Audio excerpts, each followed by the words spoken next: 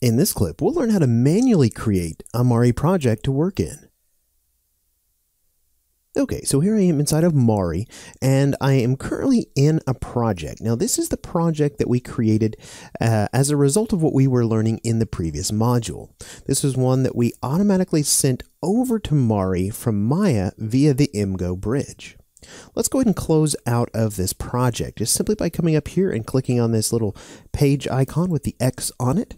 And once we do that, we should be taken back to the Projects tab here inside of Mari. Now, I want to close a couple of these palettes that we worked with previously.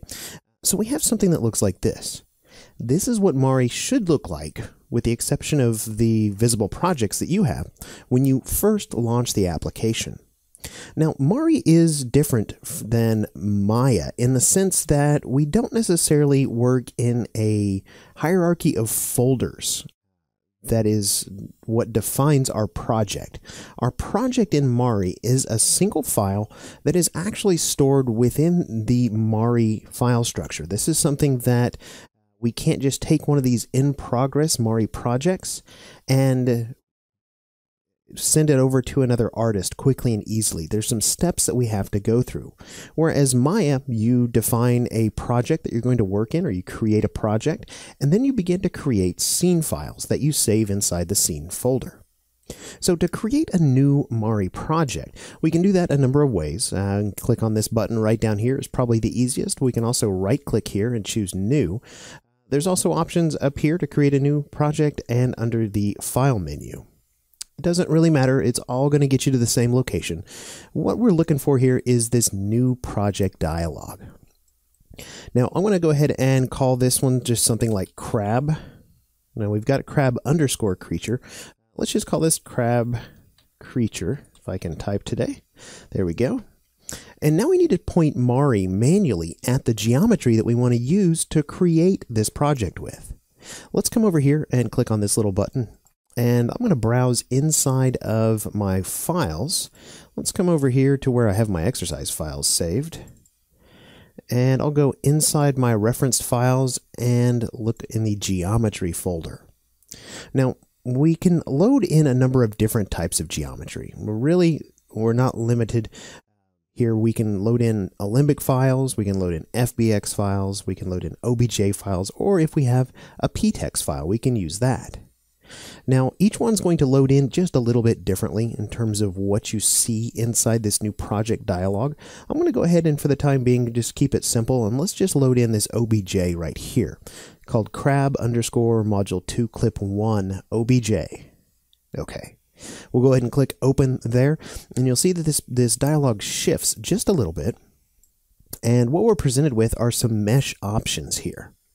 Now, the first thing is the mapping scheme. This is where we tell Mari to set this up as a project that is going to use a UV-based texturing workflow or a PTEX workflow.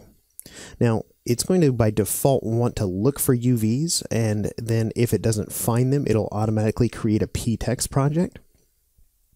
If we wanted to work with PTEX and we know this object has UVs, we could drop this down and just force Mari to create PTEX for us. I'll go ahead and leave that set to its default setting. And down here under selection sets, we've learned a little bit about those. By default, it's going to try and create those from the face groups. Now, we can choose to do that, or we can choose to not do that. I'm going to go ahead for this particular example. I'm going to choose Don't Create.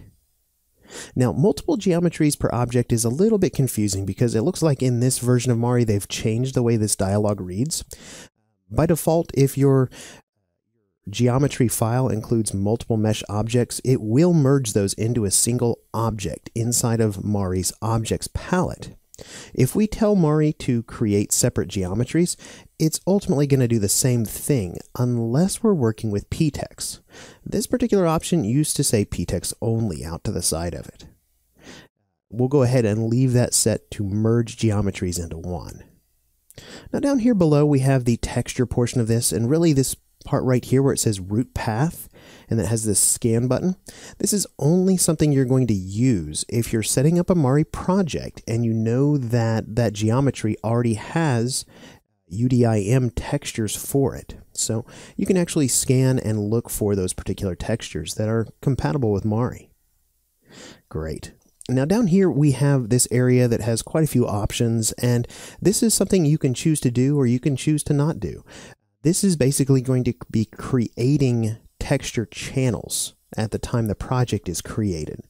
So if we wanted, say, a color channel or a dirt channel or things of that nature, we could come in here and check this box to create. We could come in and tell Mari what size that channel should be created at, the color space, the file space, and so on and so forth. Typically when I'm working in Mari, I won't create any of these at startup. I'll just create all my channels after I've already got the project created. Okay, fantastic. Now let's come over here and take a note here that there is this tiny little word color space right down here. It's easy to miss if you're not looking for it. Now we can click on this and expand this dialog quite a bit. Let me just drag this up a bit so we can see all of it. So Mari has a color management system that really serves sort of the same purpose as color management inside of Maya. Again, we're going to be working linear behind the scenes inside of Mari, and basically color management is controlling the view transforms and the various transforms that are used in certain situations. So you can see by default the OpenColor.io configuration is going to be this nuke configuration, and there are a few options here depending on what you may need. If you're working in a studio and you are taking advantage of OCIO workflows and you have a configuration file you need to load, you can actually do that right here. Now, the rest of these are color spaces and when and where they're used. Things like our monitor, we're going to use sRGB. For color picking, we're going to use automatic sRGB. 8-bit data, 16-bit data, and 8-bit scalar data, you can see their color spaces. And then for 16 and 32-bit float data, of course, that would be linear. So let's go ahead and click OK on this. I'm going to leave the rest of these set the way they are.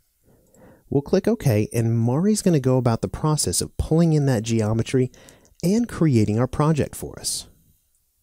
And ultimately, what you should see here is we get to a very similar place as where we were when we sent that geometry over from Maya using MGO. Okay, great. So at this point, we've learned how to manually create our projects inside of Mari. Let's go ahead and move on to our next clip and talk a little bit about Mari's user interface.